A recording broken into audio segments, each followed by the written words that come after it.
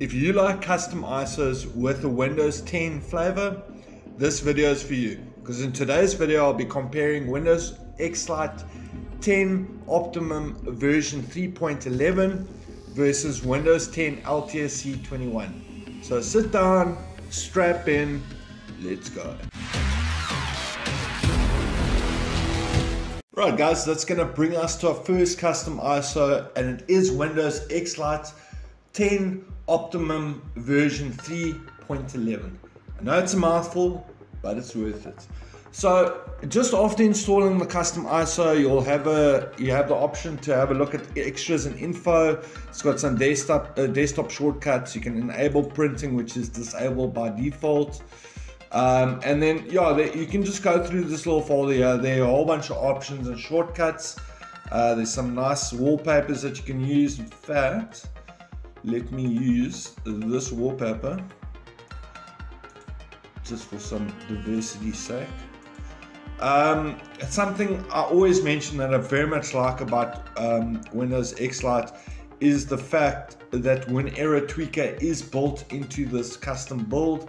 If you saw my review or talk about Windows X-Lite 10 Optimum version 2, was a big fan of it, just as big a fan of this one. WinError Tweaker is built in. It just makes it so much more convenient. There's not a lot of optimization that you need to do.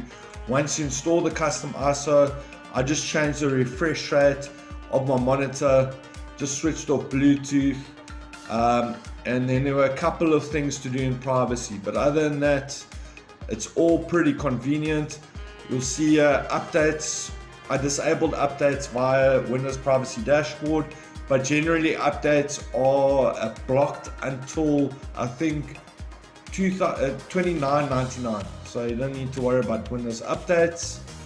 And just furthermore, I did test 11 games. I'm not going to go over Windows X-Lite again. If you've seen my videos, you know what it's about. It's about performance. So let's have a look at it. So all my games are tested at medium settings, except for the newer, heavier titles, such as Ratchet and Clank. It's on a mixture of a mixture of low and very low. Remnant 2 is on low. Hogwarts Legacy is medium, Dead Island 2 is medium, and Resident Evil 4 Remake is a mixture of medium, high, and low. Everything else is tested at medium, and where FSR 2.0 or 2.1 was available, I used a quality setting. You'll see my benchmark slightly smaller because I'm doing a ton of benchmarks today, but all the games I tested are single player games. I do test on a GTX 1650 laptop, so your mileage might vary with an RTX card. In fact, I'm sure it will. You'll probably get the most benefit from weaker graphics cards and weaker CPUs with these custom ISOs.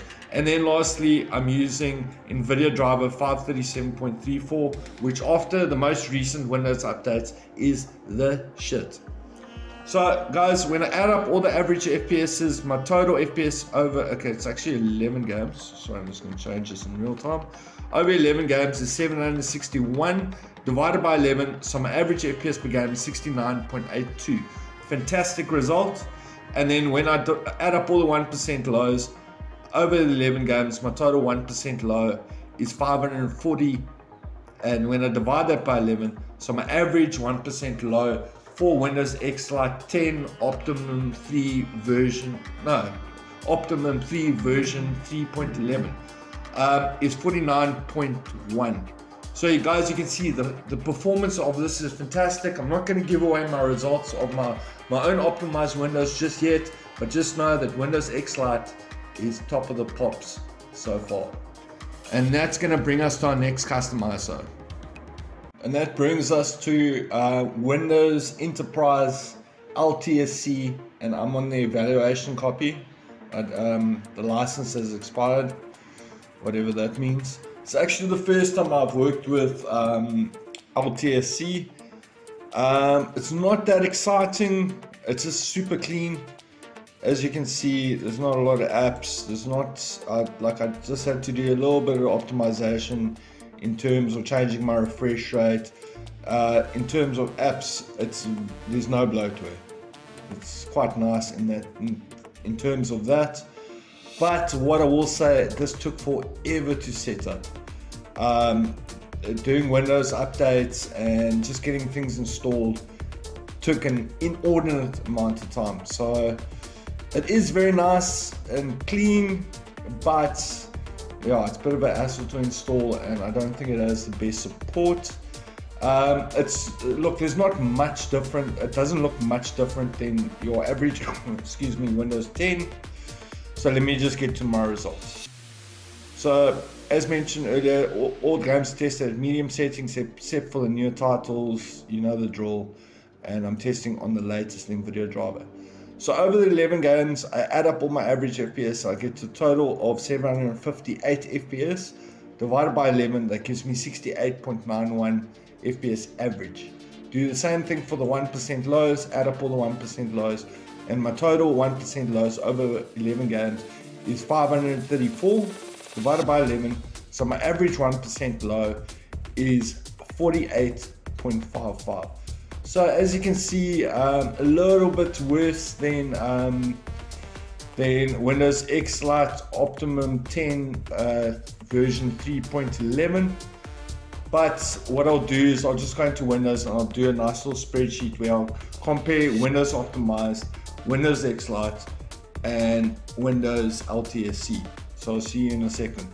And then guys, just to finish off the video, here's the comparison in Windows in a nice spreadsheet so you can compare it like for like.